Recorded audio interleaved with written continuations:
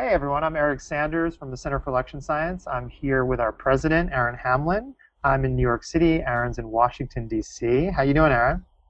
Doing well, thank you.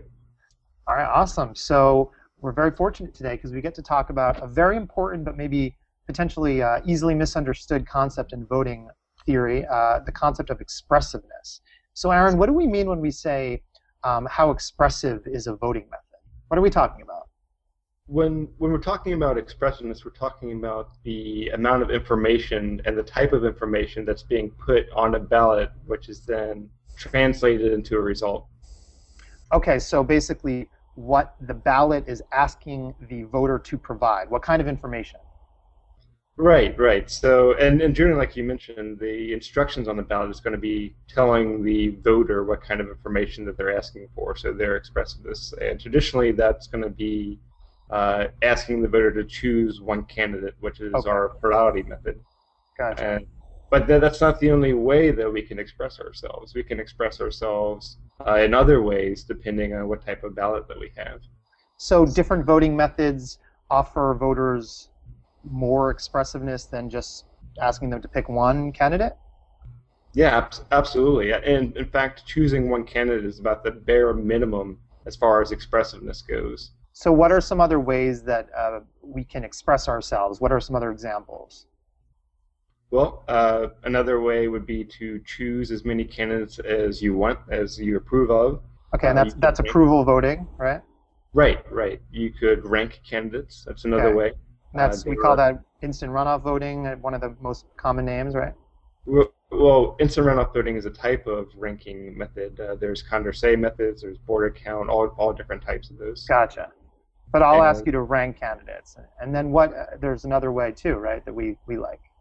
right, right. And another way is called score voting, which is you giving your opinion, you're expressing yourself on all the different candidates. And so there would be a scale, and you would score a candidate on a given scale, and you would do that for each individual candidate. So that's really Gotcha. as expressive as it gets because you're providing a lot of information there.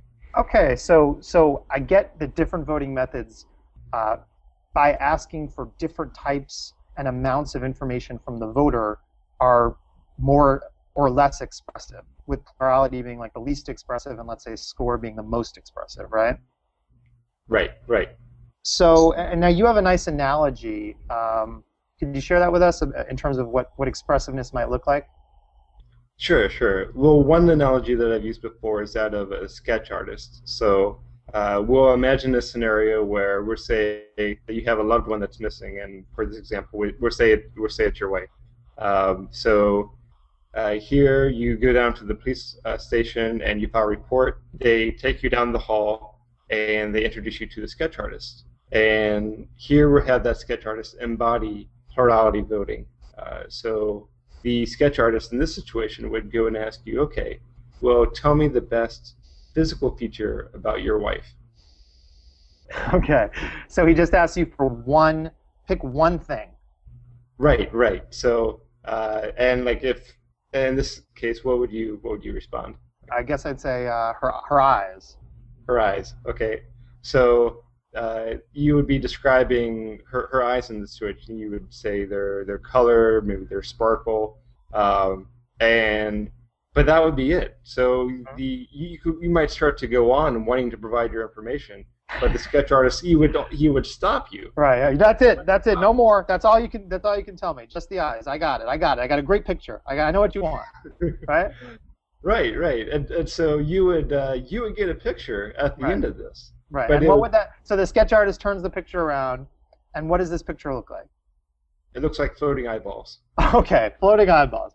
So plurality, aka vote for one, gives us a very, when we say inaccurate representation of the wishes of the voter, a very unfull, a very limited perspective.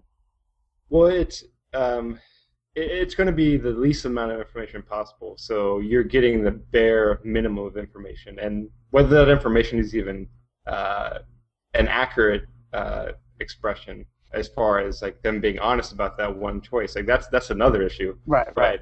But even if they were being honest, it's still it's a bare minimum. So for a group of voters, for an electorate, It sounds like what you're saying is um, different voting methods, asking voters to provide more information equals an outcome that is potentially more representative of the overall wishes of the electorate. Is that fair to say? Well, having you need a more expressive method to have a chance at a good outcome. But Okay, having an expressive method doesn't necessarily mean that you're going to have that best outcome. gotcha. But Um, would we say it's a necessary first step towards producing the most accurate representative outcome possible? Absolutely, because if you're looking for a reflection of the expression from your electorate, your outcome isn't going to be very representative of that expression if the electorate themselves can't offer that information to begin with. Gotcha. Right. So if we're not asking someone to give input into all of the candidates on the ballot, how can we expect to have a sort of robust representative result at the end of the calculation of the ballots, right? Right, right. I mean, if you got a result, that result has to come from some kind of information. It has to be calculated from something. And if you don't provide that information to calculate that result, then I mean, you can't get there. Gotcha. That makes a lot of sense. So long story short, um, just going back to the analogy for 1 second. So with plurality, we turn it around, we just see floating eyeballs. With like approval or score voting, as we move up towards maximum expression, what would the picture look like? Well, if we're still making this analogy look like, say your wife here, it would resemble an actual person that looks like your wife. Okay, so is this what we want as a voter? Do I want more expressiveness? Is this beneficial to me? Well, if you want a shot at having a result that reflects the will of the electorate, then you're going to need to have an expressive ballot. Ah, okay, so that makes a lot of sense. Awesome.